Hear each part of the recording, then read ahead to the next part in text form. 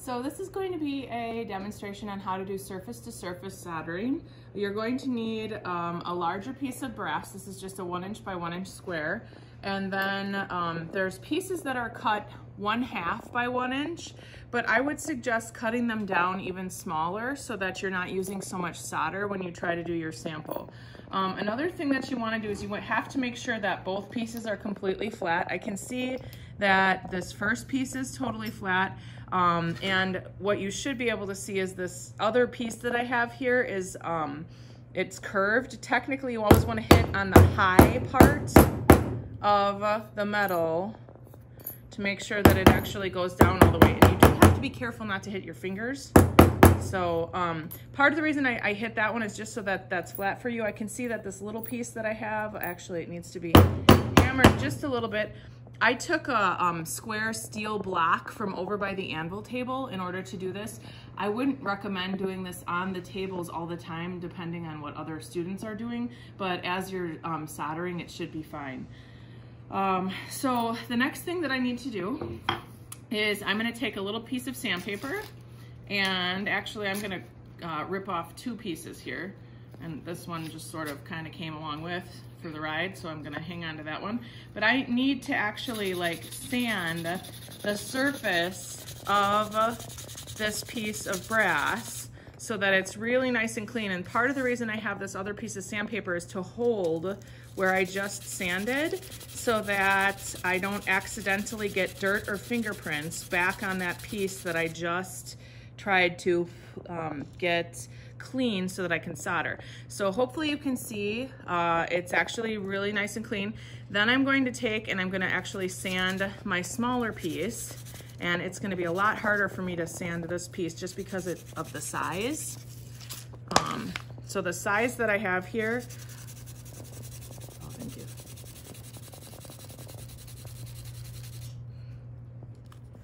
I do have to get the entire surface. So there's actually a little portion, hopefully you can see this.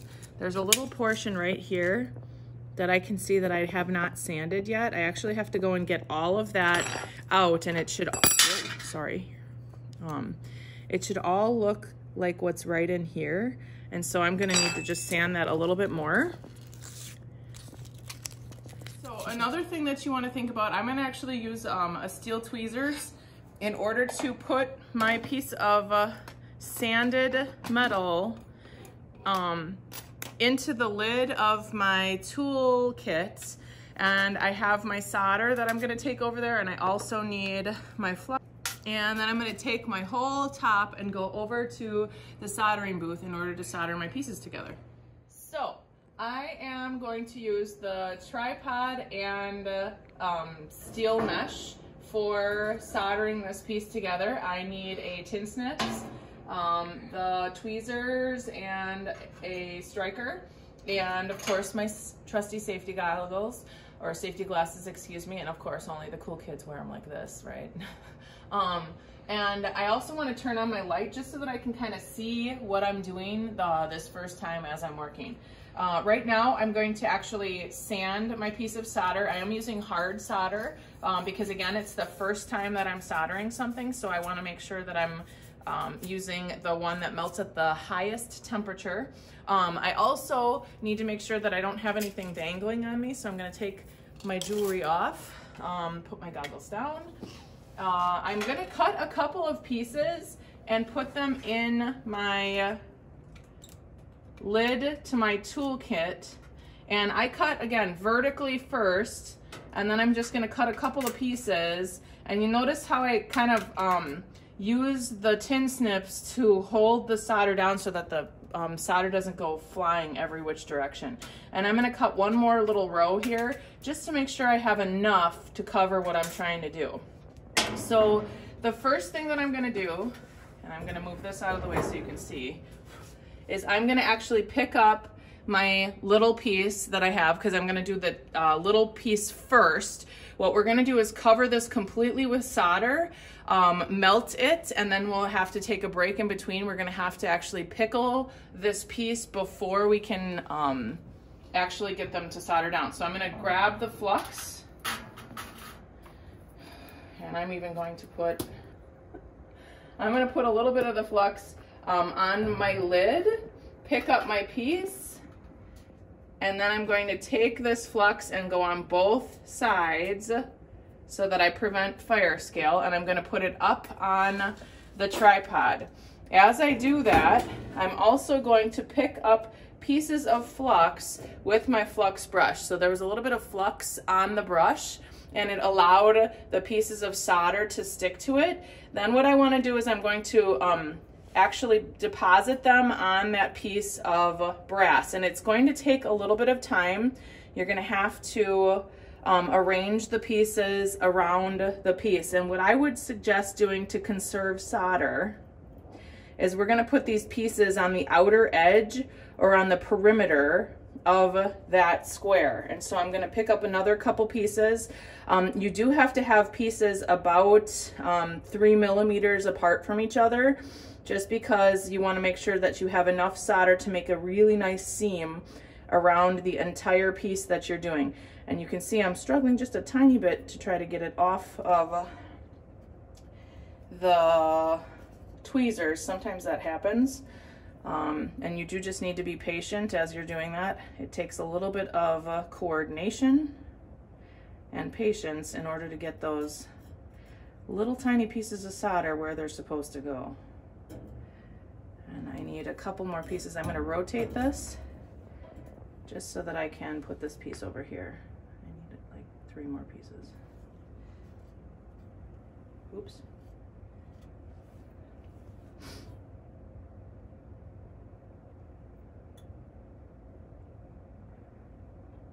The next thing that I want to do is I'm going to turn on my torch and also the vent so that all the gas goes out of the way, but I'm going to actually like just dry this with a really feathery flame. So I'm going to get anything that's flammable away from my station, and then I'm going to go and melt that.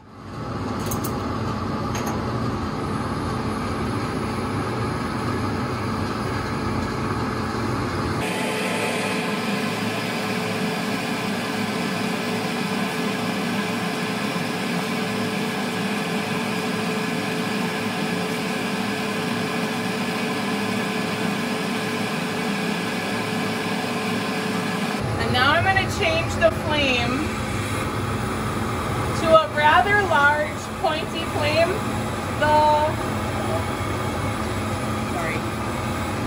The tip of this flame right here is the hottest part, so that's really what you want touching your piece as you're trying to solder. I'm actually going to take this flame and go underneath my piece. And I'm going in a circular motion, and what you should be able to see now that I turn the light on is that what'll happen is the solder, the metal's actually kind of going to dance almost a little bit, and then the solder's going to flow. And I can see I missed, there we go.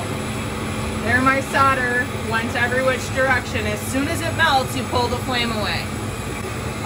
So I'm going to take my piece, quench it, and then I'm going to go and pickle before I can put the 2 pieces back together. Right, go. Okay, so after I've pickled my little piece, I've got my larger piece. Again, it's completely sanded. I have not touched it in between when I pickled. And the pickle's probably going to take about 5 or 10 minutes. You want to make sure to get all of the fire scale off of your piece. Then I'm actually putting flux on both sides of my piece. I'm going to set the larger piece down first, then I'm going to pick up my smaller piece that has the solder on it, and I'm going to put it on top of the larger piece. So now that I've pickled my smaller piece, and I can tell it's pickled because there's no fire scale, and hopefully you can even see where it was kind of fire scaled, I'm going to put flux on my small piece. And I'm also going to put flux on the larger piece that I have. So I'm going to pick this up with a tweezer so that I don't get any dirt on my piece. So here I'm fluxing both sides. I want to put the larger piece down first. And then I'm going to actually put the piece of solder in between the 2 pieces. And I actually have to look at my piece because I want to make sure that I have the sanded piece down so I could actually tell that it's sanded there. Then I'm going to put the solder in between the pieces. I know it looks like there's a piece of copper on here right now, but the flux must have been contaminated, and so therefore there's an ionization on my piece of copper. But again, the solder's in between the two pieces. I'm going to actually dry this and get it to solder together.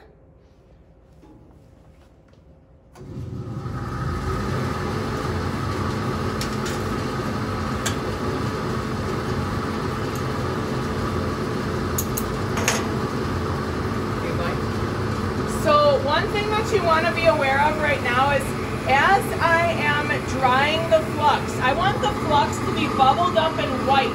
It should not turn a dark black color. If that happens, I've actually heated it too much. So I'm just going to heat this until the entire thing turns white and like crusty. And sometimes, like right now, it doesn't really matter where my piece is. But depending on what your piece looks like, you might want your piece in an exact location.